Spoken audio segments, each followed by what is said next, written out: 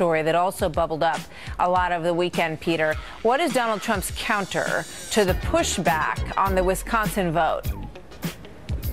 Martha, the president-elect agrees that there were millions of illegally cast votes. He just thinks that it benefited the Democrats, and he thinks that the only thing all these illegal votes did was dent his margin of victory. So at the end of the long holiday weekend, the president-elect took to Twitter and he wrote this, quote, "In addition to winning the Electoral College in a landslide, I won the popular vote if you deduct the millions of people who voted illegally." And he said, quote, "Serious voter fraud in Virginia, New Hampshire, and California. So why isn't the media reporting on this? Serious bias, big problem." Mr. Trump also subtly swiped at all the Democrats who were knocking him for not winning the popular vote with this pair of tweets. He said, "It would have been much easier for me to win the so-called popular vote than the Electoral College in that I would only campaign in 3 or 4 states. Instead of the 15 states that I visited, I would have won even more easily and convincingly, but smaller states are forgotten." Now, as for the talk about illegal voting, so far Mr. Trump has not offered any concrete evidence that there were millions of illegally cast votes, but neither have the Clinton campaign lawyers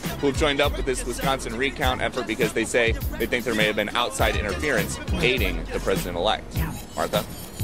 Going to keep you busy. Peter, thank you very much. More now on the recount, what it all means, what it's all about. John McCormack, senior writer for the Weekly Standard. John, how you doing? Good morning to you in Washington, D.C.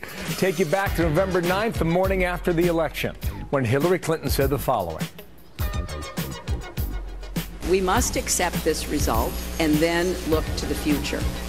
Donald Trump is going to be our president.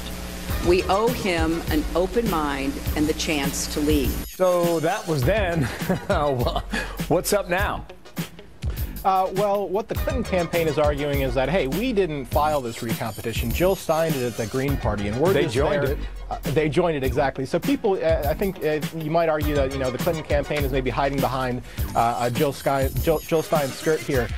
So I do think that the Clinton campaign, if they go out and they start suggesting that the vote was illegally hacked, I mean, there's no evidence for that whatsoever. But they do raise that possibility. They note that Russians were involved in trying to influence the outcome of the election, but there is no evidence whatsoever that the election was hacked. And it would take, not only Wisconsin, but it takes Pennsylvania and Michigan to overturn the results in the Electoral College. Trump won Pennsylvania by nearly 70,000 votes, Michigan by about 10,000, Wisconsin by 30,000. And more to the point, they've already checked the paper ballots with spot checks in Pennsylvania and Wisconsin. So if there were anything amiss, I don't see why that wouldn't have been caught already. Here is the Wisconsin final tally. Donald Trump beat Hillary Clinton by a percentage point, about 27,000 raw votes, and Jill Stein barely got more than 27,000. She was 30,980.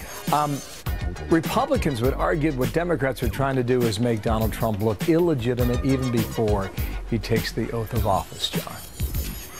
Well, certainly, and some people are guilty of that by suggesting things baselessly in the media, suggesting that there are statistical anomalies. There was a report in New York Magazine, actually, that kicked this all off, and the statistical analysis there was quickly debunked. If you actually look nationwide, the statistics between, counties that use paper ballots and non-paper ballots, there really isn't much of a difference when you account for demographics. So I do think that people have to be aware that they shouldn't be trying to undermine the legitimacy of the vote, and that goes for everyone from the media to Democrats, as well as the president-elect, who has now gone out and said without evidence of his own that there were millions of votes illegally cast. 2 million votes, in fact. He says Jill Stein wants to raise money. By my count on Sunday morning, I think she had raised more than $6 million. There may be a point to that. John, thank you so much. John McCormack, analysis there from Washington, D.C. Thanks. 8 past. Thank you.